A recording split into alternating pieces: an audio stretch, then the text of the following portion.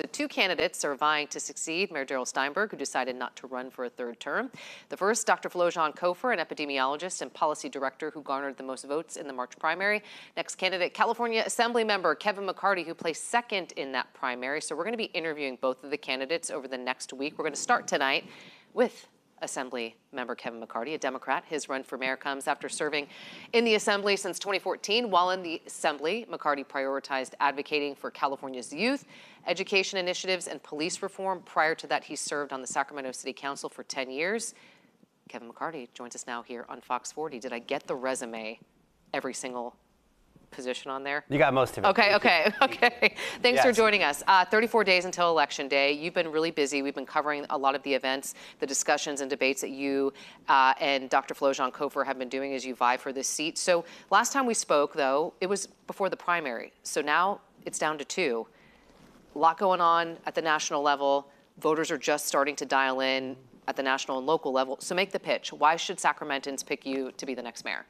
Well, there's a big election at the national level, but I like to say that all politics are local. So whatever you think about your city, whether it's homelessness, public safety, our city parks, our budget, building more housing, those are local decisions, and that's the mayor's race. This is a big deal.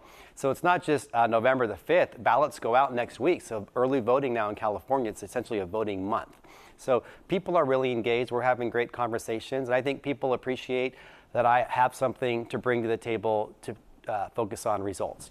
I've been a city commissioner, I've been a council member, I've been an assembly member, all about bringing people together and looking for solutions to our issues, whether they're homelessness, public safety, tackling our city budget, growing our economy. I think people appreciate somebody who can work with others. I've worked with the legislature, with county supervisors, because you know what? These problems are so big, we can't tackle them alone. We need to work in partnership. About building coalitions, it sounds like that's what you want to do. So let's drill down and talk about some of those specific issues, because as you know, your time in politics, folks get elected, they run on talking points, and then when it comes to getting things done, it's a little bit more difficult. So let's just start with the issue of homelessness. This is something that has plagued city, state governments for years. We've spent a lot of money here in California on it, as you know. So what specifically are you going to bring to the table that hasn't been done yet? Yeah, I'm going to do 5 things. First, as my first day as mayor, I'm going to audit our existing expenditures. I don't think there's anything illegal happening, but are we spending our money most appropriately? Our problems are this high, we only have this much amount of resources, so we need to make sure we're getting our biggest bang for our buck. I think we need to enforce the law. I think we need to enforce no camping in city parks, in front of businesses, and in front of neighborhoods, so that's a big thing, is forcing no camping. I also think we need to do a much better job telling people where they can go. Whether they're lots of the former city corp yards, vacant Caltrans land, showing where we can have more cost-effective places where people can go. Fourthly, we need to do a much better job coordinating with the county of Sacramento. We can't work on these issues alone. Plus, the county has roughly 10 times more money to deal with these issues than the city, so we need to be working more in partnership with the county. Fifth, I think there are a lot of individuals that are homeless out there, we see it, who have behavioral health issues, untreated mental illness. I think we need to enforce and interpret the new law as far as care courts, helping people on the streets get into treatment, get them off the streets. So I think that this is an all hands on deck policy issue that we need to work on, and I'm committed to bringing everything to the table on day one on this. So you have a lot of support in terms of endorsements. District Attorney Tenho has endorsed you. I know your page on your website is full of labor unions, also police and fire. Police union, yes, I know the Bee had a story out today that said that there was a discrepancy that the police union might not have endorsed you. Do you want to clarify? No, they endorsed us as well as. So, and you know this working in the legislature, you were chair of the Public Safety Committee as well. We're dealing with tough budgets in California at the state and local level. Do you foresee any cuts to any city services when you're talking about these issues like crime and homelessness that you're trying to solve? Well, we're facing a city deficit right now, $40 million. So what I want to do is look at the city budget, which I think is helpful because I've been in the council before. I've been in the legislature overseeing the budget. So looking at our expenditures and focusing on our priorities. Because the top priorities for the city, 85% of our discretionary general fund is on police, fire, parks, and recreation. I want to look at non-areas in that and focus on the core of Sacramento. I don't support any cuts to our police department. I think we're at dangerously low levels. I know 15 years ago when I was on the city council, we had 67,000 fewer people in the city of Sacramento and 49 more sworn officers, there to work for the city. So we have fewer officers than we do 15 years ago. So I'd like to go back to where we were at least then and potentially grow. But we have to focus on balancing our budget and growing the economy so we can get more resources to make better decisions for our community. How, as mayor, can you grow the economy in Sacramento? Well, I think, we're a state workforce. What can we do to get more projects like Aggie Square, bring in biotech and medicine and high-wage industries to Sacramento? I love that project over there off of Stockton Boulevard. I'm thinking about downtown Sacramento. 45% of the buildings there pay zero property taxes because they were state buildings, and now they're going to be vacant. So can we put those buildings in the private sector hand to have us build more development like housing there, help the major issue of the day, needed more affordable housing, and get more money on the tax rolls to expand city services. I want to focus on reforming our building department to make it easier for builders and developers and restaurants that want to come to Sacramento. So cutting red tape for permitting, is that? Yes. I want to focus on how we can grow our economy and not have to have a deficit, so we can focus on expanding services like public safety.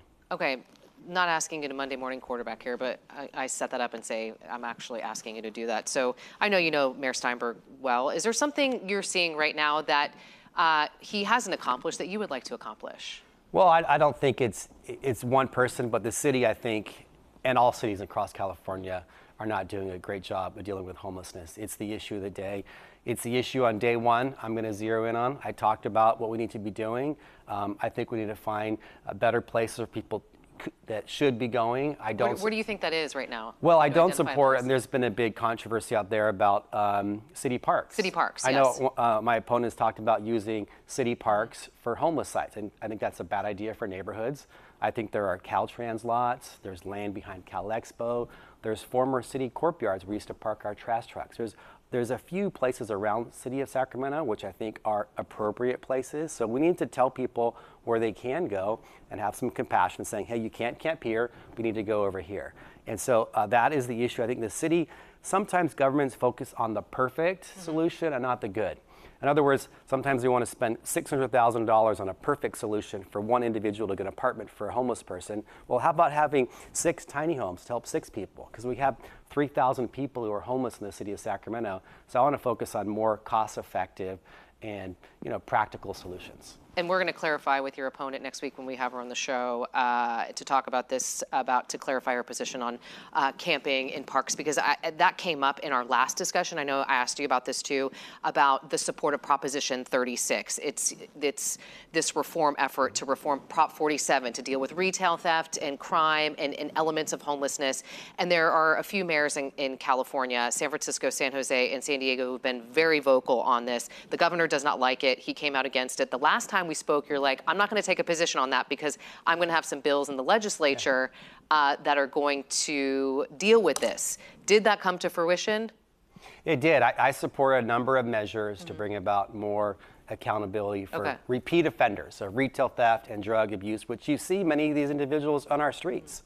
And I think that we need more accountability. I believe in redemption, but not accountability on the front end. And the voters are going to have a say on Prop 36 whether or not they want to do more. Do you think the legislature went far enough, though, in your opinion, to handle that? With the retail theft situation, which we covered extensively, was pretty messy. But do you feel like that body went far enough? Or do you think that we need 36 now? Because Public Policy Institute of California came out with some polling last week showing 71% of voters in California want to vote yes on that. Yeah, I don't think we went far enough. Okay. In large part because you can't change the repeat offenders without going back to the ballot. We tried to do a compromise measure to the ballot, ran out of time, it fell apart. I think the voters are going to have their say, but this is going to help cities across California what we're doing. And I think my job as mayor is going to be easier because the pendulum is swinging back towards the middle as far as smart public safety reforms, as well as more balance and common sense on addressing homelessness. And so I think it's time that we have these state policies mirror what we're seeing in our cities, like our capital city of Sacramento. So are you a yes on 36 now?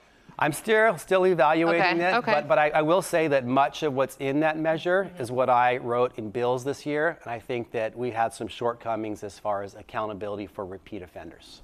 Have you had a conversation with the current mayor? Has he bestowed any wisdom? Hey, you know, this is some advice I would give you if voters decide to elect you to this position. He has. Some of those are between he and I, but he says it's an amazing job serving our capital city. He said it's not always easy. One of the things that he talked about, which I pride myself on, is you have to work with others. And I think that's one thing the city hasn't always done well, which I'm doing right now. I have the majority of the Board of Supervisors endorsing our candidacy because we need to work on these things with the city and the county together. You know, issues like homelessness don't see boundaries. It's out there. So we can't work on these things on an island. And so I think working in partnership and having a little patience going together is going to go a long way. Okay, so we're not doing a debate here. We're having a conversation because you've been doing plenty of debates. But I want to give you the opportunity for the last question here, because this will probably be the last conversation we have before Election Day, really before, like you said, ballots are going out. People are going to start voting. So make your pitch to the voters of Sacramento. Why should they pick you over Dr. Cofer? Well, I think people appreciate that this is a tough job, and having somebody that knows how to do the job. You know, having somebody who's been a city council member, been a city commissioner, been a lawmaker, understanding how to work with others and focusing on practical solutions to our issues. And I think people appreciate my common sense approach to public safety and homelessness. So it's going really well talking to the people out there of Sacramento, but end of the day, it's their call. But I'm feeling optimistic, and I'm enjoying these last 34 days of the campaign. I always say, Mayor, City Council members are the closest to the people, because if they don't like something, they can show up at those meetings and voice their concerns, which makes the process, you know, engaging. People getting involved. So.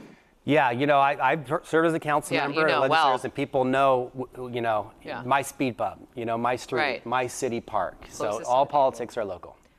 Kevin McCarty, we appreciate your time here. Good luck out there as you campaign with, what did we say, 34 days 34 until days. Election Day. Appreciate your time. Thank you.